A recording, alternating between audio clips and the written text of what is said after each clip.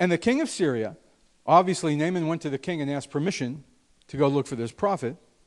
And the king of Syria said, Go, and I will send a letter unto the king of Israel. And he departed and took with him 10 talents of silver and 6,000 pieces of gold and 10 changes of raiment. Naaman came equipped to be able to buy his healing, to pay the man of God to heal him. You see, religion has a price tag on everything. If you want to be religious, there's a price tag on everything. It might not be money. It might be something else. But religion has strings attached to everything. Now, yesterday, I just want to tell you this. We went up to Teen Challenge, okay, because it was our day to minister up at Teen Challenge. And I got in the van yesterday morning. I went to Sheetz to buy some coffee. I wanted to get myself a coffee and one for Albert because I was going to pick him up. And as I was walking back to the van, I tripped and fell and landed on my knee.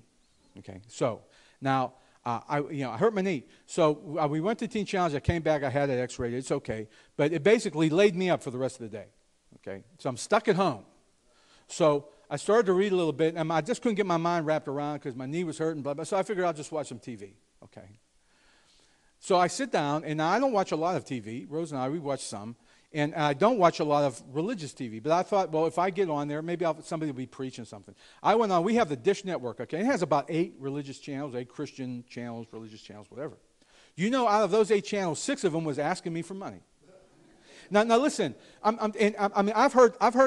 heard the word so many times, and not S-E-W, but S-O-W, going through these channels. So there was the $333 Jeremiah seed, and there was the $1,000 Gideon seed, and there was a $500, all these, sow your seed into a good, man, there's so many good grounds you could sow your seed into. I'd be broke in about 15 minutes. There's a price tag and a string attached to everything. When it comes to religion, everything got a tag to it.